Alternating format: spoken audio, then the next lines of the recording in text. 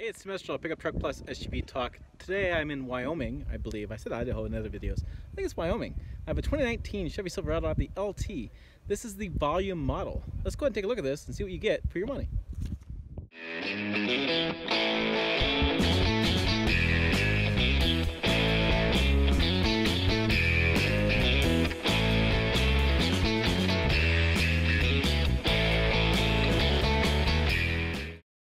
Okay, let's start on the outside here.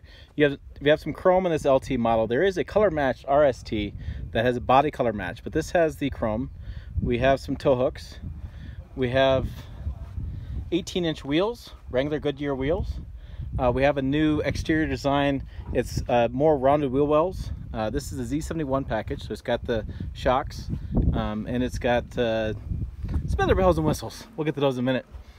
We have on the back side, new for this year, we have the Chevrolet embossed in the back instead of having the bow tie. Silverado LT. So let's hop inside and we'll talk about this 2019 Chevy Silverado. So before we hop in, I want to talk about a few things that were kind of interesting to me. Is that first, okay, you're fine. Okay, be quiet. Is that the first thing to notice is that this has a bench seat. This is something you don't see very often in reviews, is this bench seat. Okay, inside we have a crew cab, which is a very popular cab configuration these days. We have a 5'9" bed, which is about 70% of their sales are with that bed. It's a pretty popular bed configuration. The LT is a volume seller. About 80% of the trucks they sell are in LT, or 65 to 75% of trucks they sell, excuse me, are in the LT model. So this is the volume set that most people are buying is this pickup. Another thing to think about is that regular cab. People talk about regular cab all the time.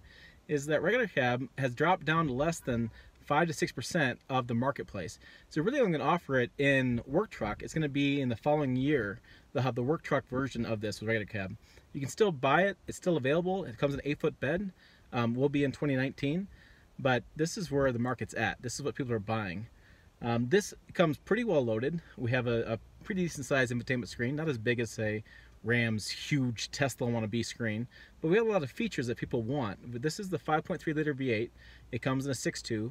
Our starting MSRP on this one, I'm looking right now, is $42,600. And like I said, this does have the Z71 off-road package.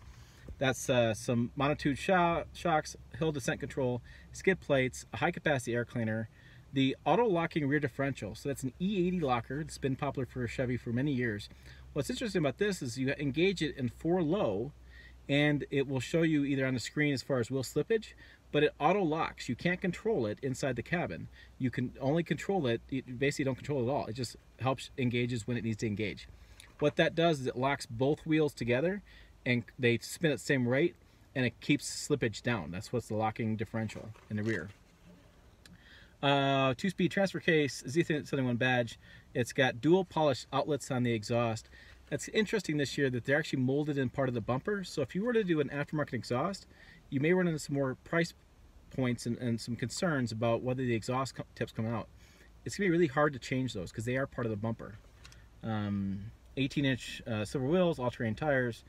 This does have the tailgate with the lift assist, which is really interesting. It's an aluminum tailgate, and as you can basically lift it with a couple fingers. Like, it's really light, and it locks. When you lock the truck, you lock the tailgate. That cuts down on theft. A nice kind of feature. Remote vehicle start I have in this one, which is a package. These are all part of the convenience packages, which Chevy was telling me a lot of people just go for. It's a $2,000 package. If you're curious, the Z71 package is $1,545. The convenience package has dual zone climate control. It has a seat adjuster, 10-way seat with lumbar, heated driver and front passenger, heated driver seat and front passenger. So both front seats have heat. Under seat storage, which I showed you, which is underneath the bench seat. Steering column, manual tilt and telescoping. There's second row USBs. Sorry, I had a bug get on my nose. Second row USBs and rear window defogger. Power outlet in the rear, keyless open start, and steering wheel. It's a leather wrap steering wheel. I want to talk about a couple things before I wrap up this quick review. First drive of it. This is the new key fob. It's kind of interesting. It's probably, I don't even know if it's 3 inches, maybe. It's a very small key fob. Fits in the palm of your hand, really lightweight. Might be a little easy to lose because of its size. There is a key. You can see that slot, maybe. Right here, there's a slot.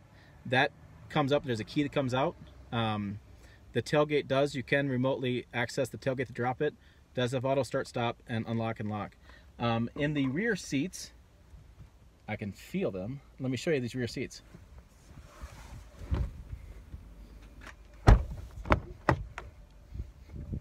Okay, let's hop into the rear. So, one of the first things you're gonna notice in the back of these crew cabs is they've made it bigger.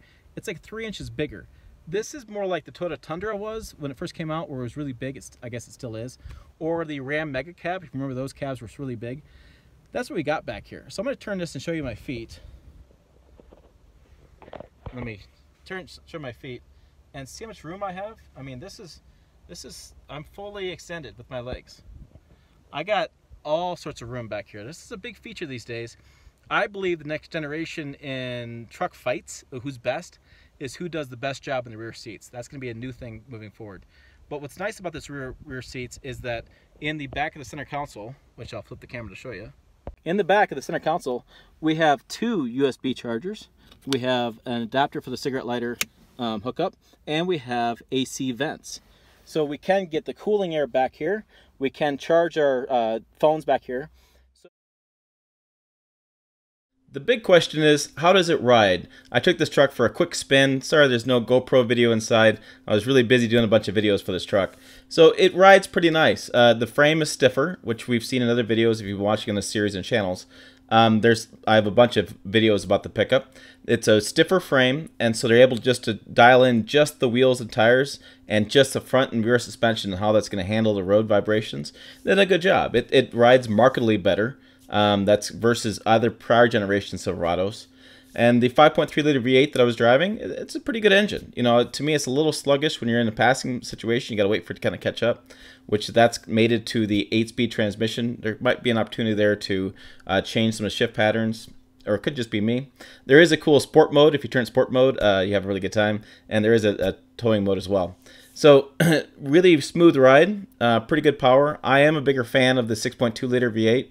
It used to be a gas guzzler, and to me it's not to me it's not quite the gas guzzler it once was, and it just is a lot of power and it's a lot more fun to drive.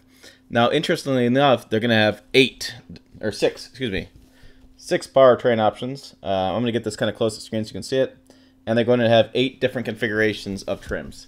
What's interesting, if you're taking a screenshot of that, is that they're still going to offer the active fuel management system. It's going to be in the 5.3 liter V8, and it's going to be offered in the 5.3 liter V8 as well. There's going to be a dynamic fuel management and active fuel management. The turbo is going to have active fuel management. The 4.3 liter V6 is going to have active fuel. The 6.2 is going to be dynamic fuel. Stop me if you're not keeping track of all this stuff, because talk about confusing. I don't know why you'd offer 2 different V8s. It's kind of interesting. I think the other V8 is going to be more for work truck, would make more sense to me. The dynamic fuel management in the V8 and the 2.7 liter engine, the 6.2 liter engine, and the turbo diesels when it comes out later this fall are all going to have start-stop. Now that's going to get a lot of people kind of confused if you haven't driven pickup with that for quite a while. Is a start-stop, when you go to a stop sign, it's going to stop and it's going to kill the engine.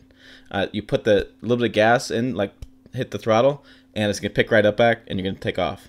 There is a button for that. On some of the trucks will have a piano key. You can turn that on and off. It's going to be a little confusing for a lot of people. And then the 6.2 and the 3 liter is going to have a 10-speed, the 3 liter turbo diesel. The rest of them are going to have 8 speeds. So I do want to take a minute here, because I think that the elephant in the room with this pickup is a couple things. First of all, it's going to be the front end styling. It's really polarizing. You're either going to love it or you're going to hate it. I was thinking more that they would go classic styling across their lineup, and then when it came to the Trail Boss version, really go all in and make that polarizing style. But they didn't. They ended in polarizing style all the way across the board, and so it's a pretty interesting look. I don't know. The work truck models, which I'm going to do a video later on today that should be up, they have a really different styling on the front end. They don't have the slit eyes. They're more of a regular headlight. I kind of like that styling better. I do think the tailgate's interesting as well with the stamp lettering. It's really hard to see, like if it's a Chevrolet or not, especially white on white. Even it just, you can't tell what's in front of you. It's like pretty much blacked out from a distance. They do offer a lettering package as an accessory that will actually color that in with a color. I think that's a definite. I would actually prefer the bow tie in the back and the lettering in the front. That'd be me. A couple of things I want to talk about with this pickup is they didn't do anything in the interior, which is kind of disappointing to me. The market right now is all about interiors. You got Ford and Ram that are battling it out, and who's got the better looking interior. And Chevy seemed like they passed the buck on that one. I'm not really sure why. Even in my drive book of all my stats and what's going on and cool quotes and such from this truck, they don't talk about interior well at all. It's the truck's larger, 3 inches longer. It's lighter, weighs up to 450 pounds lighter. Got some really cool trailer towing technologies. But yeah, nothing on interior, and I don't really understand that very much. I think you're going to find that if you're a Chevy faithful, it's going to be a much improved Silverado. You're going to like a lot of the features. I do think if you're in the marketplace looking around at a bunch of different trucks all at once, I think you're going to see some pretty stark differences between Chevrolets, the Silverados especially, the Chevy Silverados, and Ram and Fords. I think you're going to see some really stark differences in styling and technology and how big the infotainment screen is getting. So it's just kind of interesting. It was kind of interesting to see that point of view and to notice that they just decided not to do a few things. Like there is no adaptive cruise control in this. They decided just literally not to do it, which I think is a very interesting play. You know, it's kind of giving customers what they're really actually using, but you're taking away even the option your competitors are already offering, like standard across the board. So just an interesting pickup. And had a great time driving it. Hope you enjoyed the video. Make sure you hit subscribe. You like to see what I'm doing and all my blah blah blah mess ups. We have a good time. Send hate mail to tim@pickuptrucktalk.com. Put hate mail comments below. Yes, I was in Wyoming. I said Idaho in some other videos. You might tell me about that. So keep letting me know. Find my mistakes. Thanks for watching, and we'll see you down the road.